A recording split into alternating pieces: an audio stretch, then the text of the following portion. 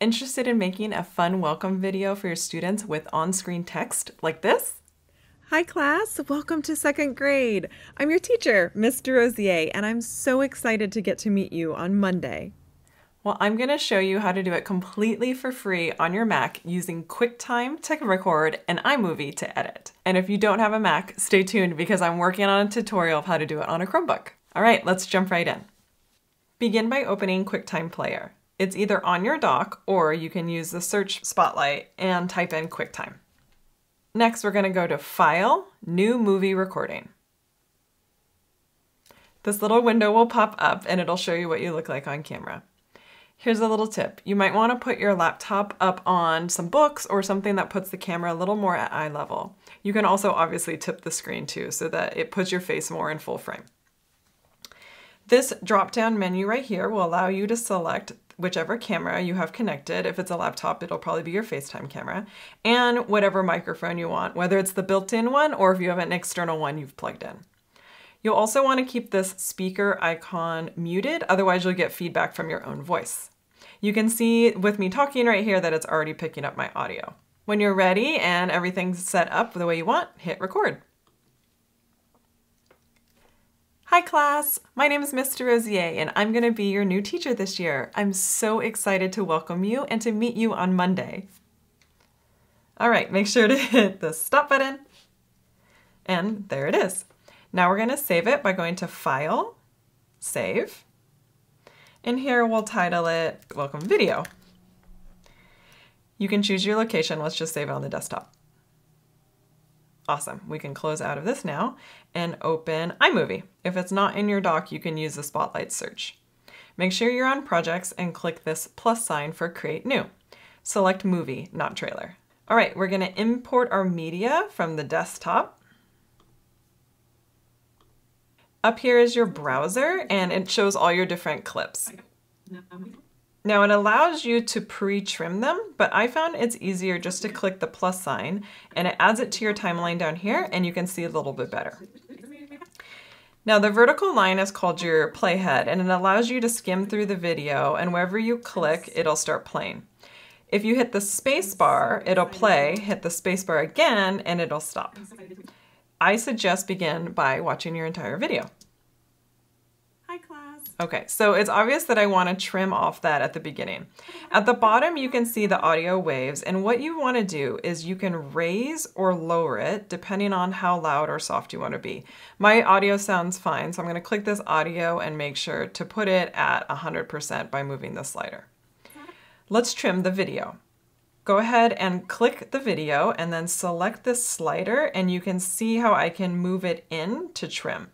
If you want to trim off the middle of somewhere, click where you want it, hit Command B for the blade tool, and if you want to trim in another spot, put the playhead where you want it, hit Command B and trim again.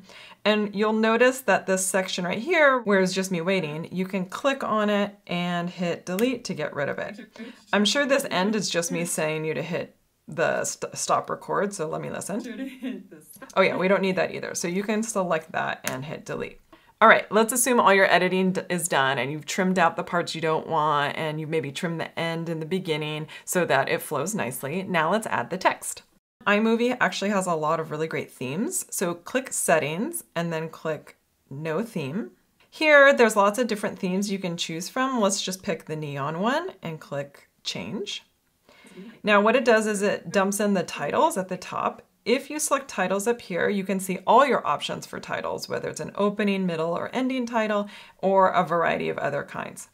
It's already done the opening title, you can see by this purple bar, but let's go ahead and trim it because I know I don't want it to be the entire video. If you double click it, we can edit it, but let's just have it say welcome. Now when I move the playhead to the beginning and hit the space bar, it shows the welcome and it disappears.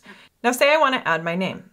We can click the middle title and put it right here, double click to select to edit, and let's replace it with my name. And I know I don't want it the whole video, so we'll click that and we'll trim it a little bit. Now let's check it out. Mr. Rosier, and I'm going to be... All right, I want it a little bit earlier, so I'm going to click it and move it over.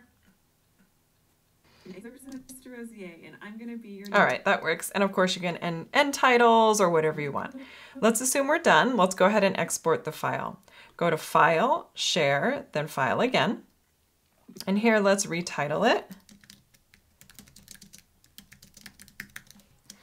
You want to make sure the format is video and audio and that the resolution is the highest you can select. For compress, you want to do better quality. Now on the left-hand side, it's going to say the length of your video and then also the size. If your school uses Gmail, you are limited to 25 megabytes for how big a file attachment can be. And chances are this video is going to be much larger than that. So instead of attaching it to the email, we're going to just upload it to Drive and share the link.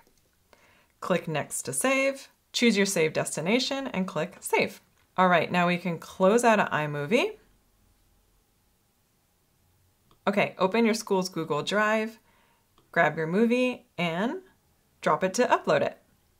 Now, depending on your file size and your internet connection, this may take a few minutes or an hour to upload and process. Don't worry, you can use this time to create your email list of who you're going to send it to. You can tell the video is still processing by if you double click on it, you get this pop-up. Don't worry, you can always come back later, and when you double click, it should play your video so you can preview it. But let's change the share settings. Right-click on the video, select Share, and then change access to anyone with link. Be sure it's still on Viewer, not on Commentator Editor. Copy the link and hit Done. Now you can compose your email by inserting the link. You can insert it by a hyperlink by highlighting whatever words you want and then pasting the link we copied earlier, or you can do it by inserting Drive link. Click on the video and click Insert. Either way works. Add in your recipient list and a welcome message, hit send, and you're done. Now that you have a fun welcome video for your students, check out this video that has my favorite first day activity, or watch this one that shows you how to set up and organize your class to make it fun and functional for the entire year.